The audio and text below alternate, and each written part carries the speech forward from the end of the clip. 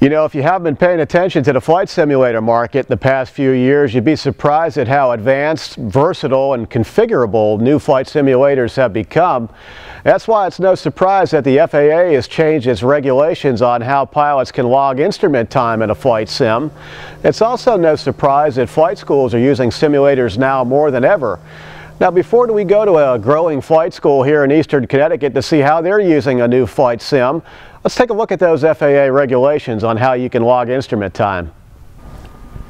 The FAA's most recent regulatory update for simulator flight experience credit says that pilots can use an aviation training device, or an ATD, to meet recent experience requirements for filing and flying IFR. That's governed by FAR 6157 Subpart C, just as they would a full flight simulator, an FSS, or a flight training device, an FTD. These are more sophisticated and expensive flight sims compared to ATDs, like this FlyThisSim touch trainer. And that means you don't have to try to find a safety pilot to ride along with you while you work on the procedures and approaches in the airplane. And once you're current, technically you're good for 60 days, just as if you've done it in the airplane. Now, the benefits are pretty obvious. You're not burning fuel, and you could probably bang out more approaches in lesser time than it would take you to do it in the airplane. Now, there is one caveat, and it's related to some record keeping. You'll need to make a logbook entry or keep some sort of training log that specifies the type of ATD that you used and the time you spent in it and what you did in it, number and type of approaches, that kind of thing. Now, the FAA issues letters of authorization to approve ATDs, and it recommends that you make a copy of that letter for the ATD that you use and keep it with your records. Now let's go see one of these new flight simulators in action over at Learn to Fly Connecticut. They're at Wyndham Airport in Eastern Connecticut. Here's Phil Smith. So as a new flight school, as we're getting new aircraft here, high wing, low wing, multiple different types of aircraft for different variants of training for the pilots and student pilots in the region here in Eastern Connecticut, we decided to go with a basic advanced training device, a BATD, which allows us to do a multitude of training that otherwise you'd have to do in the aircraft. We decided to go with FlyThisSim. It's a very immersive type of flight simulator. It allows us to do basic VFR maneuvers for private pilot students all the way to instrument currency. The only thing we can't do with this type of training device is the circle to land requirement for instrument. But one of the big things with this touchless trainer, or FlyThisSim, is that we use X-Plane 10. So it's very user-friendly. I've used other simulators throughout my teaching career as a flight instructor here in Connecticut, and some of them can be a little finicky, a little difficult to use, not really user-friendly. FlyThisSim has shown to me to be very user-friendly, and it's very simple. It's all touch screen with the exception of the 3 television screens.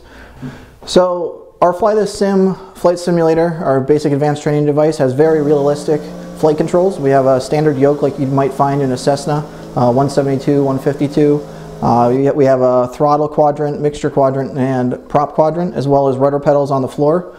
So it makes it for a very realistic training environment. Well, what we're seeing here with the FlyThisSim loaded up is the actual environment of being at the Wyndham Airport at India Juliet Delta. It allows for the students to really get a real feeling for being at the airport, but on a virtual scale. So it takes less to kind of transition from flying in a virtual world to the real world in an actual aircraft. So it really helps the students in their training environment get even more proficient in all the maneuvers and landing an aircraft or doing an instrument approach procedure and picking up a clearance while standing on the ground at the actual airport itself. Alright, so if you haven't flown in a few weeks or a few months or perhaps a year or so, maybe you've fallen out of currency and just general aviation in general, something like this can really benefit you. Instead of purchasing something like this for your house, a lot of people don't have the funds available to purchase something like this where a business like a flight school does.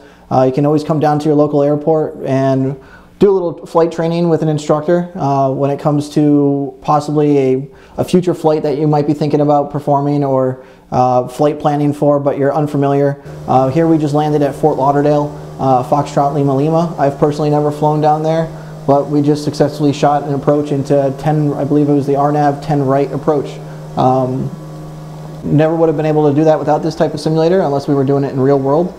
So it provides a huge benefit to pilots, student pilots, private pilots, commercially rated pilots, everything. It's a huge benefit to the general aviation community. So one of the big problems in the community, in the general aviation community in the last few years, in the last years in general, has been the transitioning between the steam gauges to the new avionics out there on the market today. This simulator, this FlyThisSim simulator, allows us to load up different dashboards of aircraft, anything from a steam gauges to a dual Garmin 430 units, a 530, a 430. We can load up Aspen units, we can load up G500 or G1000. So it allows for people to really get some good transitional training going from a typical steam gauge avionics suit to the more advanced avionics that are on the market today. All right, so it doesn't even have to be just a new avionics upgrade. It could be an aircraft. So our FlyThisSim simulator here, we can simulate anything Cessna related regarding a Cessna 172, a Cessna 182. So if a pilot's transitioning from a Cessna 172 and they want to get checked out on a 182, they can spend some time on the simulator here prior to ever stepping foot in the actual aircraft with an instructor. We can simulate even all the way up to a Cessna 206 with a full G1000 layout. So for that person that's looking to transition or get additional training, they can come to a simulator or a flight school like ours and get additional training prior to ever stepping foot in the real plane.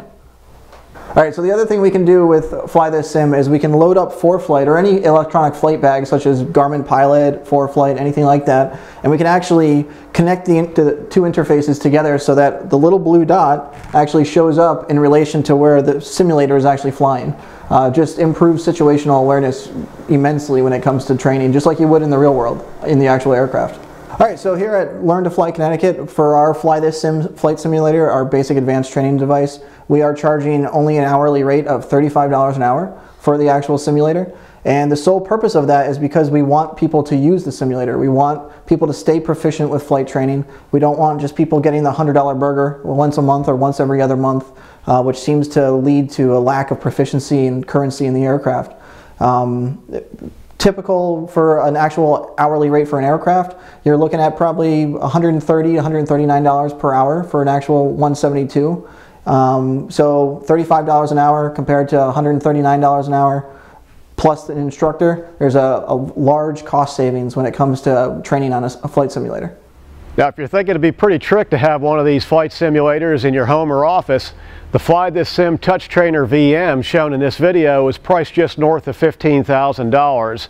But the company does have more entry-level models that start at about $5,000. Now, we did a market scan of flight simulators back in the June 2018 issue of Aviation Consumer magazine. Reporting for Aviation Consumer, I'm Larry Anglisano. Thanks for watching.